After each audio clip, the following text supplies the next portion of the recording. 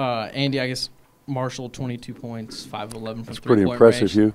That's why he's How here. How long can you maintain that? No, I'm not talking about Marshall being impressive. I'm talking about you with the balance. Yeah, I mean, that's why we brought him here. Obviously, we were deficient from shooting last year. We needed to remedy that, and he's a good remedy. I thought he lost his concentration. You know, these games are not as easy to stay in rhythm, and I thought when I took him out and put him back in the second half, he wasn't in any rhythm. But when we needed to make a little spurt, we needed to get some separation, I thought he was very effective. Coming off the exhibition win to this game, how do you feel your team responded? How do you think it came together? You know, I thought we made some improvements. We continue to guard. You know, in the exhibition game, we held them under 30%. Tonight, we held them to 32, and they got a lot of those. I think they had a stretch where they made 4 out of 5. Other than that, I was pleased. I thought we did a better job on the glass. We're turning people over, which is allowing us to score.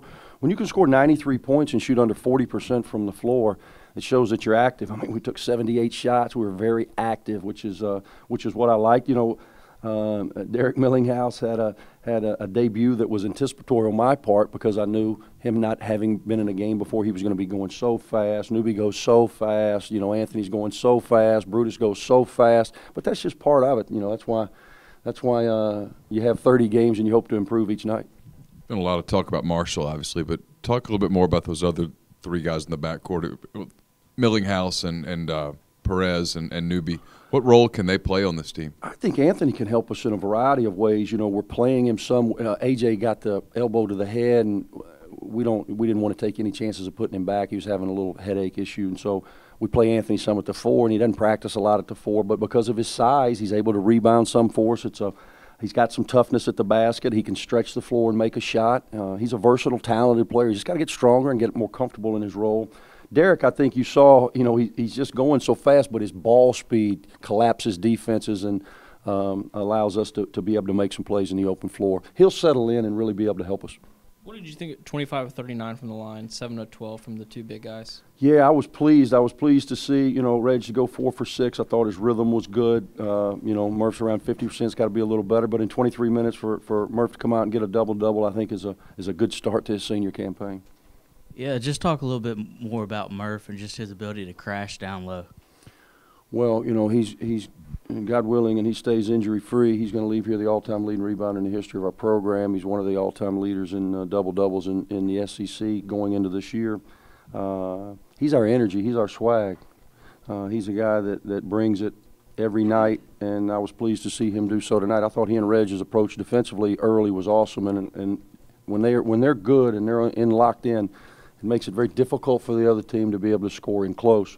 And then once we settled in, I never thought we really got into an offensive rhythm. That sounds strange, scoring 93 points, but I never thought we got into any rhythm offensively. I thought we were way rushed. We looked like we had a 10-second shot clock as opposed to the 35, and a lot of that's just youth and inexperience and trying to play a lot of new guys. Millinghouse played a lot in more than Summers. How much do you plan to actually use him the rest of the season? Yeah, I'm going to use him a lot. I think he's a guy that brings us a speed dimension, and it just so happened that his first game that he was able to play with us, you know, Jarvis got into early foul trouble. He picked up the 2 quick ones, and he got his 3rd, and he got his 4th early in the second half. Typically, you know, that would not bode well for us because we'd have to move Snoop over, or I'd even talked about Anthony. But with Derek, you know, it lets those guys play in their natural positions, which I think is advantageous for this group. Another night of playing a lot of guys. When would you like – I know the early games you want to get to see as much as you can from these guys, but when would you like to settle in on your rotation? Well, you know, I look at we've got 7 returners. You know, DeMarco, I hope, is back with us. I don't know if he'll play Tuesday, but my hope is that he's cleared for basketball contact and he's available. With him back, you know, I've got a reasonable feel for those 7 guys. Obviously, you want to see DeMarco and AJ take the next step. You know what you have in Nick, Reg, and Murph. You feel pretty comfortable with Jarvis. You know, Snoop's shown you signs. He needs to continue to improve. But I'm really trying to, you know, figure out where we can use these new guys. You know, Marshall obviously has kind of cemented a role in what he can bring to our team. I think Anthony's versatility. And then you got a guy like Martavius Newby. Did you look at his stat line? I don't know if I've ever seen anything like it. He plays 15 minutes and gets up 12 shots. He gets 11 points, 8 rebounds, 2 assists, 2 turnovers, and a block. Took 12 shots in 15 minutes. That's pretty active play. He's very active. You know, I always said he was like Murphy, but at 6'3", and it's true. He's always around the ball. You know, he's post-feeding to the cheerleaders. I thought he was throwing one over there to you. You know, he's throwing the ball all over the gym. But his energy is infectious. I think defensively he wreaks havoc. And we just got to get him to settle in, and he's going to be a big weapon for us. Obviously, the crowd feeds off Henderson, or they fed off of him tonight. Does the rest of the team feed off of him in the same way? No question. And you guys will get to know Marshall a little bit. He's an energetic cat now. I mean, he brings it. Every day in practice, you don't have to worry about his motor. You got to worry about his focus sometimes, but you don't have to worry about his motor. You don't have to worry about him being in it or chirpy. He's chirpy too. You know, he likes to talk. And with that, he motivates himself. Guys know the weapon that he brings. You know, they know that you have to know where he is, which opens things up for everyone. And he's a valuable weapon for us. 22 points in 23 minutes in his debut is not a bad way to start. Just with the exhibition and then tonight, how do you feel the freshmen and the new guys are handling all, you know, they're freshmen and they're making a million mistakes, but I think their effort has been outstanding. They're great guys. We got a group full of good guys, and they're working hard, and it's easy to say together, it's easy to say team. That will be proven over time, the test of time, when we hit a little adversity, but I like the way this team's approached the season to this point.